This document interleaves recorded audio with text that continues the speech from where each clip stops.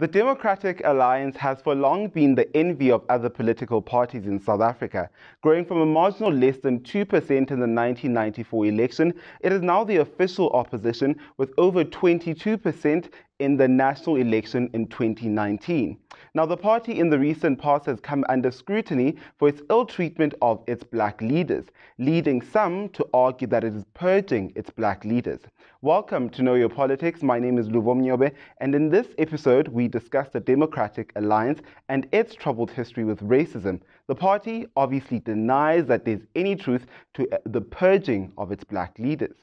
Every member of the Democratic Alliance enjoys the same equal rights as any other member of the Democrats, whether they are black, whether they are white, Indian or colored. The party denies purging its members and says disciplinary charges against others are not meant to intimidate them. While the party denies that there's any truth to these allegations made by these senior leaders who resigned from the party, the prominent resignations leave very little confidence in South Africa that this is the party to govern in the future.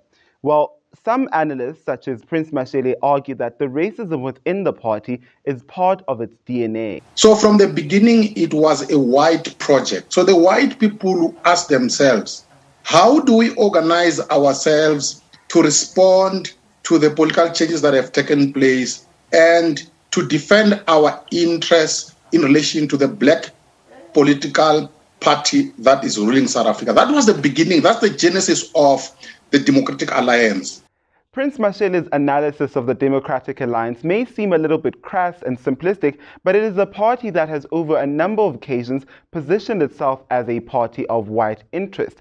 Back in 1999, under the leadership of Tony Leon, the party launched its Fight Back campaign, picking a fight with the Government of National Unity led by Nelson Mandela. Now, this move served to further isolate black voters as it positioned the party as a party that was okay with the race relations of apartheid that left black voters without any power. However, things have changed, and in 2015, the party elected its first black leader in Mmusi Maimane. I simply don't agree with those who say that they don't see color. Because if you don't see that I'm black, then you don't see me at all. Then, on cue, it should come as no surprise that some within the party attempted to erase Mmusi Maimane's identity as a black person. Recently, the party came out of an elective conference where it decided that race should not play a significant role in redress policies in South Africa. Here is DA Head of Policy, Gwen Ngwenya, explaining the party's position on race. So people believe false things about each other based on people's skin color or whatever it is in your mind that race constitutes of. It doesn't make it real just because people do bad things on that basis. So we will always fight the horrible things that people do on the basis of the false belief in race. Just 4 years after being elected as the party's leader, Mmusi Maimane resigned with allegations of racism doing the rounds.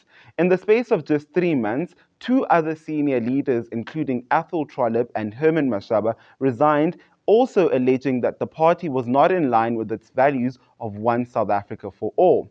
The election of Helen Zille as federal chairperson of the party was seen as another move of the party regressing into racism. However, the story is a little bit more complex than this, as Mmusi Maimane lost the party at least 2% of its base in the 2019 election. I led the party in, I guess, 2 national elections and 2 local government elections. And in every election, the party got more votes than the previous election. And that is a very key test of the leader's efficacy.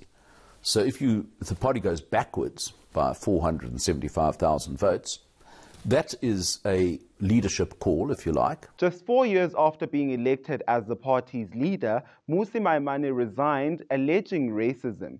In just 3 months, 3 senior leaders, including Athol Trollip, Mmusi Maimane, and Herman Mashaba, resigned, claiming that the party was no longer aligned with their values of one South Africa for all. The party's introduction of Helen Zille into the party's leadership was yet another sign of the party's regression into racism. The DA is well on its way on the path of self-destruction, and I think it's best that we don't disturb them. But I hate to say to Mmusi that I told you so, but I'm going to say it anyway. So gone are the days of Mmusi Maimane, Patricia de Lille and Herman Mashaba at the leadership of the party. Now this party recently elected a new leader in John Steenhuisen, who brought along with him a newly elected leaders who are overwhelmingly white, with only one senior leader of the party being a black woman in Refilwe Ntseke. What should we make of this election? Here's an analyst telling us what we should make of the future that the party is taking. The Democratic Alliance is a lot more concerned about its traditional base, which is a white conservative base that they, of course, lost in the last election to the Freedom Front Plus. So is the Democratic Alliance a racist party? Well, I don't have the answer to that. You have to decide for yourself. But what I do know for sure is that the weakening of the Democratic Alliance means a weakening of the democratic project in South Africa. The one thing that South Africa needs the most is a fierce opposition, whether it is in the Democratic Alliance, the EFF, or any of the other political party. South Africa needs fiercely competitive elections to make sure that those in government are held accountable. Thank you for watching Know Your Politics. My name is Luvo Mnyobe.